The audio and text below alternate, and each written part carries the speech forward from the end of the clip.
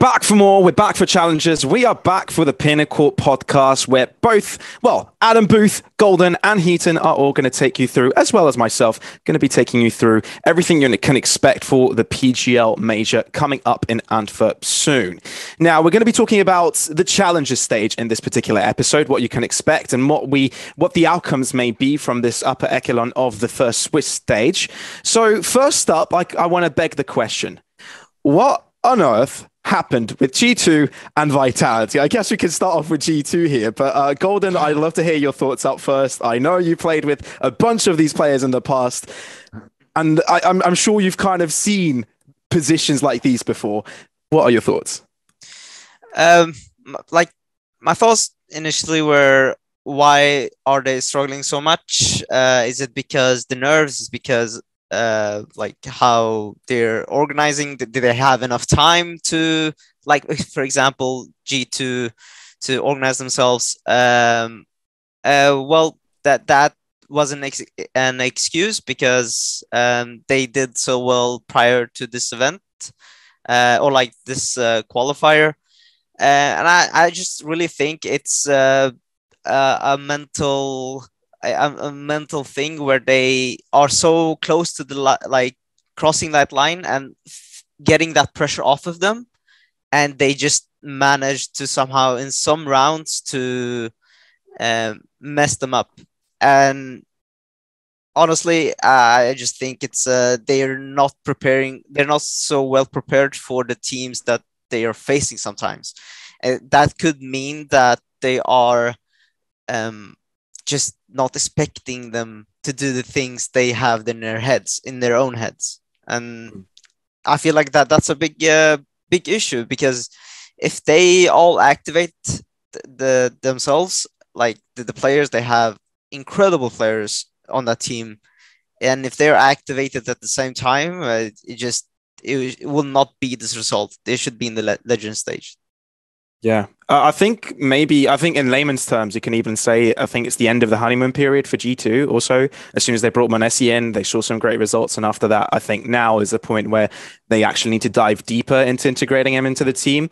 And I think, Heaton, you've had some coaching experiences in the past, also managing also. So I kind of want to get your thoughts on to also bring someone to learn a new language. English also is not going to be an easy endeavor to be brought on like that. So do you think there are simple, quick fixes for G2's issues right now? No, not at all. They had a quite rough start with having, Nico having to step in as in game leading, using the stand-ins for their events. Kind of put them in the downhill spiral. You didn't recognize them, because when they had Nexa in the team in the major, they had this, really close run, even almost getting it to a third map versus Navi. When Alexi B is in the team, they had a rough start, with Nico is not performing when he's in game leading. He should stay away from that, in my opinion.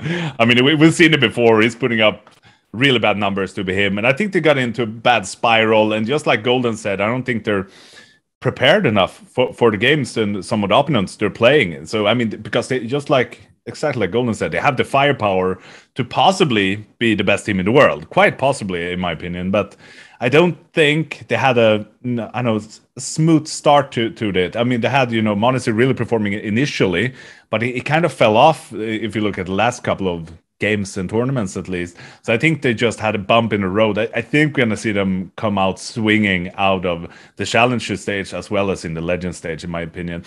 But I'm going to jump over to Vitality, because you mentioned, having the issue to communicate in English.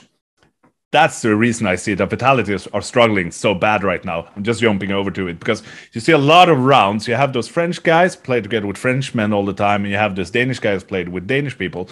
A lot of rounds. I can't count them on my hands. How many rounds you see, some guy to go down, the information doesn't come in to the rest of the team, and they're just standing there waiting, and somebody flanks them and kill them. The basic CS, communication should have prevented that. But I'm not sure. I think because the firepower Vitality has is almost up to par with G2, but they're struggling a lot. And even though you see Dupree is, putting in numbers like you haven't had in a long time, I think that their issue is the communication, in my opinion. I think they're struggling because they can't communicate to have this team performing on the level they should when you have that, because they have a very good setup in every single way. It's just, in my opinion, the communication is not there. And yeah. Yeah, there are some really high hitters in those teams. So I guess definitely. Anything less than greatness is kind of a disappointment. I actually want to add to what Heaton said on Vitality. I think the way they're reacting is because of an issue they're expecting, like in the team, they're all expecting someone to react in a certain way, like they did in Astralis. It was always Glaive. As soon as they got one opening, like for example on Mirage, or like this was a long time ago when they played Mirage, when they were CT and any enemy team were on T side, if they knew they were playing a default, and they had information on the majority of the players when they were playing CT, you could always see a flank, either in A-apps, it was Glaive taking it, or someone else just pushing A-apps or pushing slope, getting that information and cutting them off. Right now, like I feel like they're not even reacting to the information they have. Like you said, Heaton, I think they're just expecting someone to do it in the team, and maybe they're just missing that little extra like timing. It could be 5-second timing that they're not taking. Instead, it goes into either communication or misunderstandings, or maybe even colliding with each other on what is the right move to make. When you're already in that position to think what the right move is, you're already too late to make that decision, whatever it is, correct or right. So you're making a decision in between. And I felt like, and I feel like Glaive really did a great job on taking those small gambles on the timings, and they're not doing it as much here. And all respect, like I really like Apex, how like he has turned out as a player and becoming IGL and doing a lot of stuff for his team. And he cannot only be the only one that does this, you know. At one point you need someone also to help him out, and I'm pretty sure Magus is helping, but yeah, they just need to find themselves. And it is hard to find yourself when you're having such a difficult time to get that vision in the team, and you know, this is how we're gonna play or whatnot. It might take like 6 more months until we see them the potential they have. One thing that with adding on to what he addressed was, when it comes to those split-second decisions and you're in a 2v2 clutch and you need the call to come out instantaneously, and it looks like there's a slight bit of lag between the reaction time of the players on Vitality, where you're like, surely that call already came through. Surely they know the flank is there, as you said. That's where it's apparent. And I have seen so many instances of that. And I saw that early in G2 earlier in the year, and I'm seeing that quite currently with Vitality. And I think that can really, I mean, I've never competed at the level you guys have, and I don't know what it's like to play in international teams where you're used to communicating in Swedish. I have played matchmaking where we all call something a different thing, and that's kind of hilarious. But it doesn't, at this level of Counter-Strike, where that split second will win you a round, that's where it's adding up, and that's probably where they lack the value. And I was going to add, though, on the note of how these teams, specifically G2 and Vitality, performed at the RMR.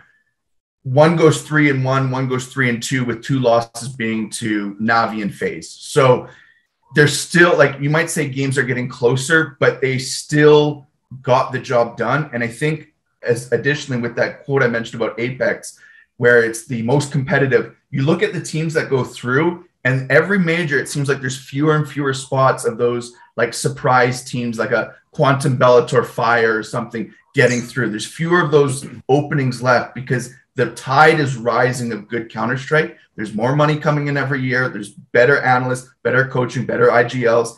And what it's doing is meaning that when you say the 2-2 teams have a Vitality or a Astralis in them, that's not because those teams are playing terrible. It's because everybody is coming and playing better. And so I do completely agree with the comments that were made prior about, you know, G2 and Vitality have not been to their full abilities. But I also think that we have to put a little asterisk here and say the teams that they're coming up against in the RMR in the qualification are better than we've ever seen. And so a 3-0 or a 3-1 or 3-2 is still, hey, we came and got the job done. We didn't end up like a Fnatic or an OG and just fall flat. So I do want to say I still think they can do some damage here at the major.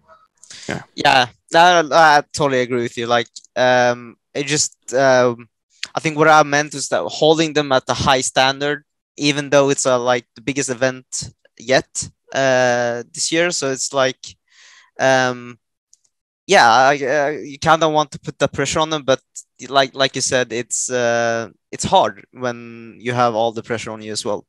And just one more thing to point out is the communication, right?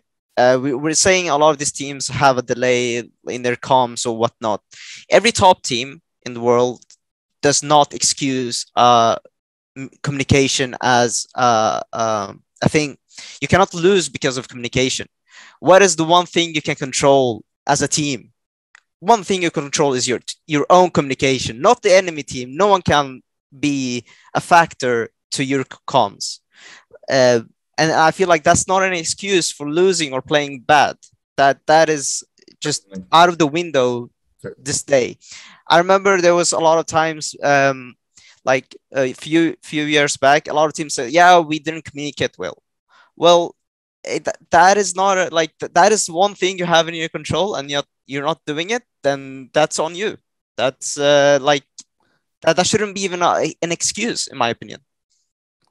Can I ask you something, Golden? I mean, I never played international. I only played with Swedish players. Is the transitioning, I mean, since you've done both, is the transitioning hard? Because if you look at Vitality and G2, especially Vitality, there are some, how can you say, there are some communication flaws, at least when we see the games. Is it hard in the beginning? Is that something that develops during time? Or do you feel like you're getting better at?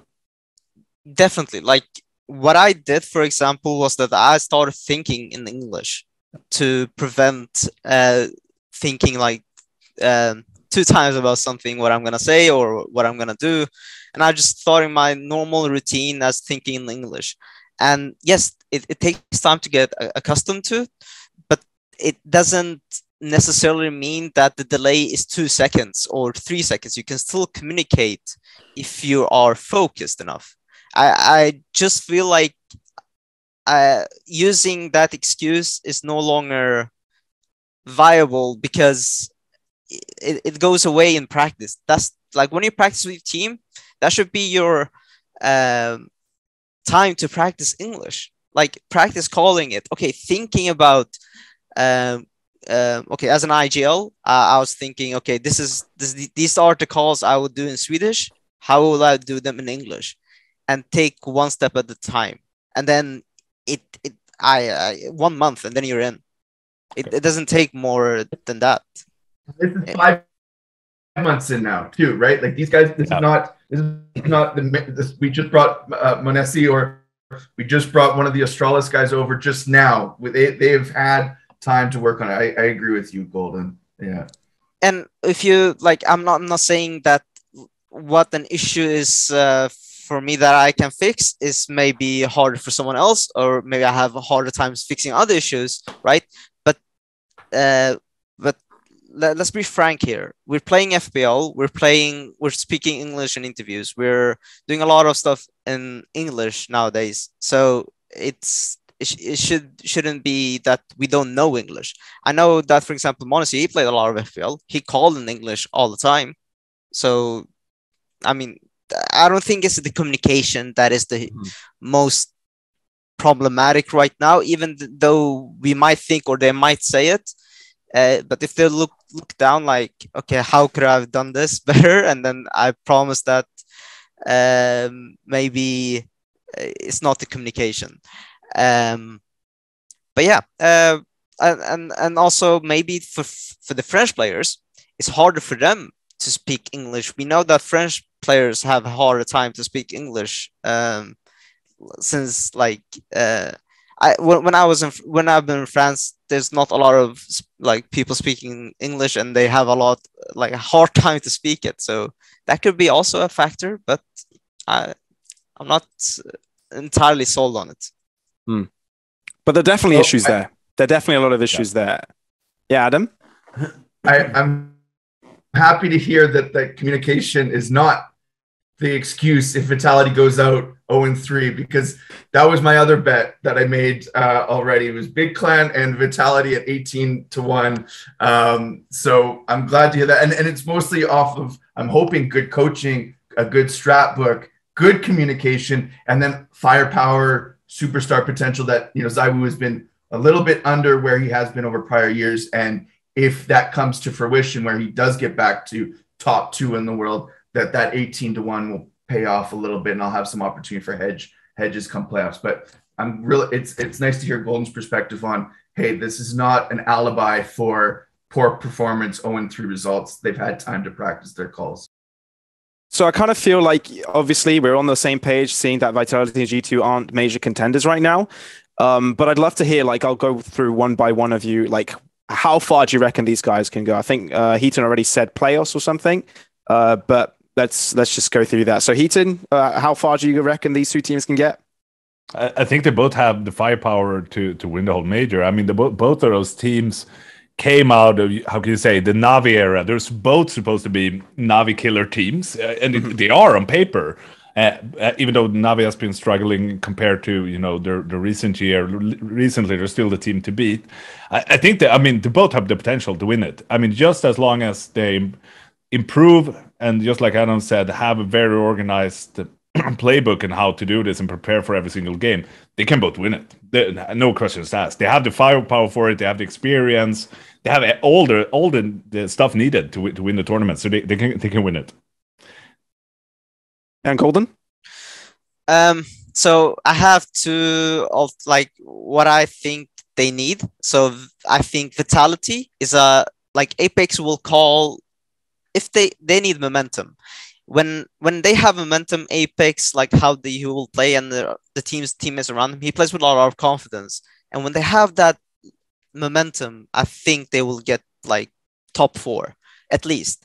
And Vitality is in a state where ENCE is right now, where Vitality should be as ENCE is right now. ENCE is finding themselves. They're finding those wins. Though they have deep runs. They're playing well. They are trusting each other. I feel like Vitality needs that. They need the same thing as ENCE is doing right now.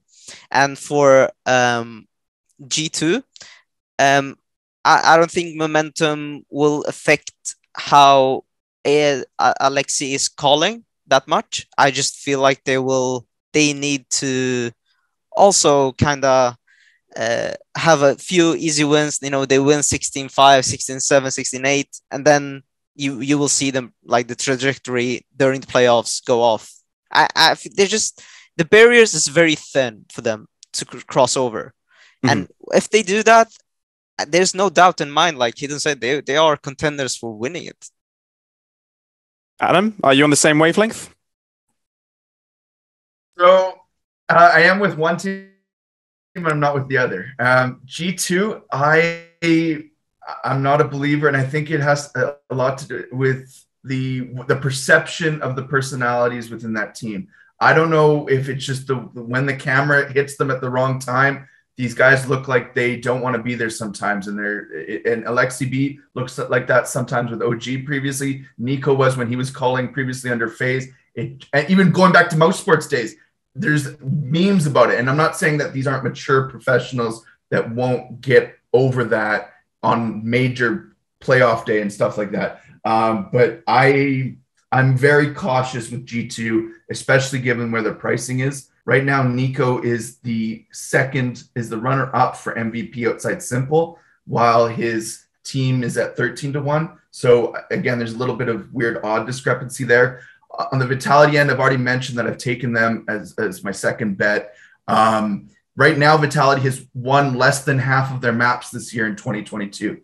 However, they only have one loss to a team outside the top 10. So if we say, look, 16-13, 16-13 to Na'Vi the other day. Na'Vi is not Na'Vi last year where they had an 80% map win rate. They're Na'Vi where they have a 70% map win rate. They're still, and that was with a sub earlier this year. So Na'Vi is, if we're saying Na'Vi is the the metric for, teams on a good pace for this year's major, Vitality did not play poorly against them. They probably had a chance to win and they didn't. But I would say Vitality has the better overall balance, and I'm just not a big G2 guy, and I'm sorry for people that feel like the simple Prodigy and Nico, like they're the perfect combo with Alexi calling, but I'm just I'm not a hater. I don't like the price on them, and it also previous experiences betting them, just not sure I want to back them at this time until I see something different. Yeah, we've kind of made this a G2 Vitality show, but I mean, that's what most people will want to tune in on anyway, so I don't think there's too much of a problem to that. But as kind of like just a final discussion, perhaps, for this particular stage, this is where we see some Brazilian teams also make their mark. We've got some heavy hitters in a lot of these teams. And I think there is just, there are some kind of whispers going around, maybe Imperial, is there hope or something like that when it comes to the challenger stage, at least. Do you guys think that they're kind of boot camping occasionally to in EU because has kind of helped them to get to that level, to get on top of these teams? Are we looking at some surprising sort of play styles to catch out a lot of these European accustomed teams? What are we looking here? Golden, I'd love to hear your thoughts, since I'm pretty sure you probably scrimmed a few already. Yeah. I think for them is adjusting to play against like the European teams. It just been there's a lot of like they will probably need some kind of surprising moves in their strat books or in their play style. And right now, I feel like just they are almost one-dimensional how like they approach a few stuff, and maybe throw out the what is it called, a bit of the structure, play more random, because these players will, like Fer, when he was one of the best players a few years back, he was like super hard to play against. Like I remember having a theory where just before playing them, okay guys, this is what Fer gonna do. He will do this if we do certain things on overpass. He was always push this. We need to clear this spot. And I remember going to the match, and all I was thinking, and some of the players was, okay, is he dead? Where is he? Did we clear that? Did we do this? And that is super annoying to play against. And I feel like they need a bit of that into their gameplay, and they could be like doing a lot of damage. Yeah, it kind of feels like they can do really well against some teams, but when you want to be major worthy, you kind of need that extra dimension of play. You kind of need to be at that higher echelon, I guess. Adam, any thoughts? I don't know if it was against Golden's team, but there was an overpass map where Fer was like 17-1. He was playing the 8th half of the map from underpass over to long, and he was, wherever he was pushing constantly, he was getting like 3 frags and catching people in the back, flanking constantly. So I recall that type of play from him. Very aggressive, very unpredictable, and just good accuracy as well. He's just a superstar aimer. So that's an interesting point about it needing to be back to bring Imperial far. Yeah. All right. Well, Heaton, you got any thoughts on Brazilian teams or any other team you want to bring out before we kind of put this episode to a close? Well, I think Imperial are going to make it. I'm a believer in Fallen. To be fair, I mean, they have so much experience in that team. And they have, because they've been under the radar for so long. I think they're going to be, like Bad News Eagle. They're going to come out swinging with their hearts in a different way than many other teams. And I mean, those are some of the, most of them have won majors before, right? But I think this is their time to shine again. I'm a believer. I think Imperial are going to make it. And I also very excited to see Astralis developing, even though they had a tough run in the RMR. I do believe that they're on the right track. So Well, I think we've all gained some really nice insights in this particular episode. There's much more to come, guys. We'll be talking about the Nordic scene as well as the heavy hitters of this tournament who potentially can win this major. So make sure you stick around for the rest of the episodes. You can be assured that those will be even better than the ones you've listened to already.